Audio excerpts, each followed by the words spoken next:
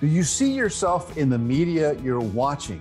If you're a person of color, the answer may be no. Well, such is the mission of Reel8 and my friend David Liu, who joins us now to talk a little bit about what Reel8 does and how that can possibly improve the images that we're seeing on our screen. Dave, welcome. Nice to have you with us. Thanks, Carlos. Thanks for having me on.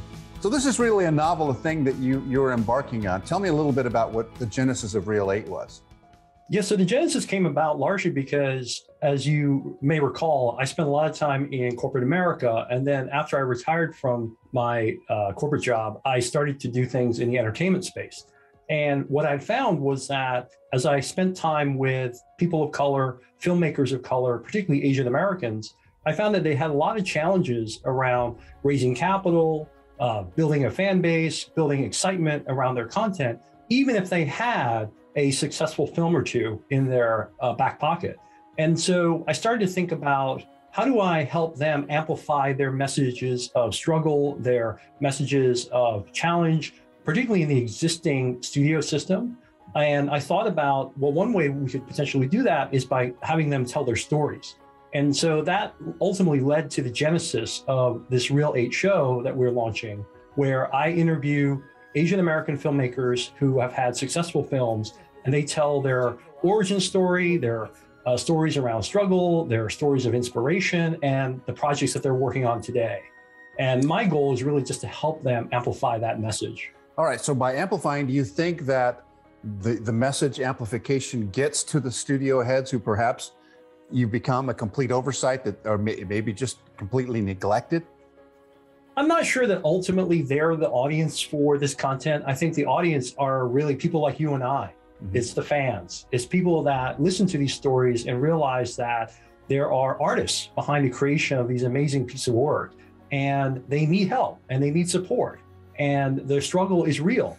You know, what's really interesting, Carlos, is that I think if you don't spend time in the entertainment business and you're just a fan, you think that once a director or producer has a successful film, they're flush with cash and they're flying around in G5s and they got, you know, hangers on and they don't need to worry about money and they just snap their fingers.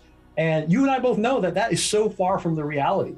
There are only a few people that frankly can command that kind of financing and that kind of support from the studio system.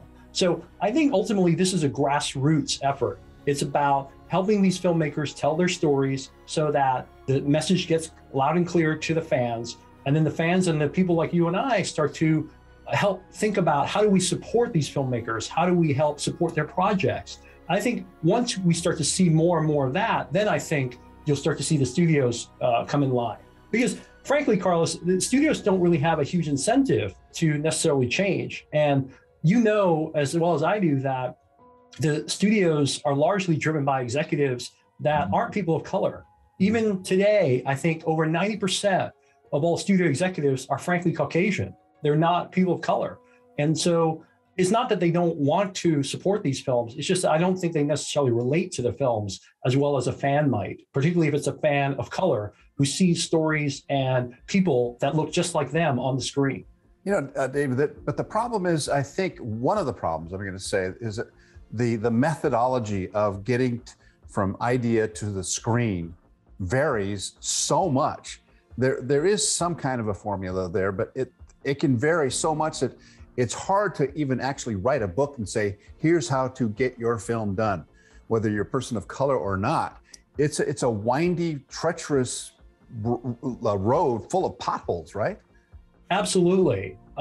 You know, my first interview is actually with a Vietnamese American, Asian American director, Bao Tran.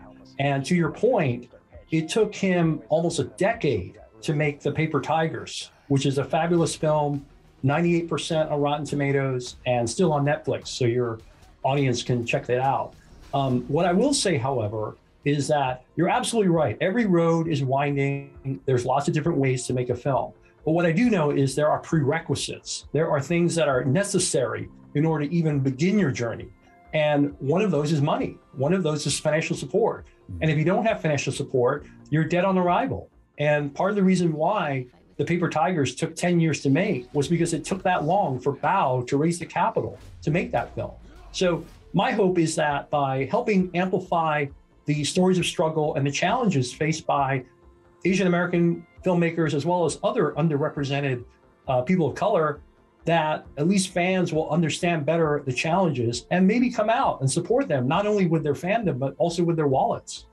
It's interesting that we make progress, and it appears that we see more African Americans in film, we see more Latinos in film, we see more Asians in film, but it's sporadic. There's not a consistent drumbeat there out of Hollywood to make that happen. Yet the marketplace would suggest, if it was market driven, that those are the people that are buying tickets to go to these movies, that are buying the subscriptions on Netflix and on Amazon, that they're really, that the movie industry is missing the boat.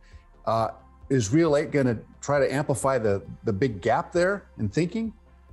We're going to try, although I'm a big believer that every journey begins with one step and you can't change the world overnight. And so we are going to not only help Asian American filmmakers tell their stories, but we're also going to help them harness the power of technology. And one of the ways that we're going to do that is we're going to help them monetize some of their existing work. If you're an Asian American filmmaker or any filmmaker that has a piece of content out there and you're looking for other ways to monetize that content by accessing fans, we will allow you to do that.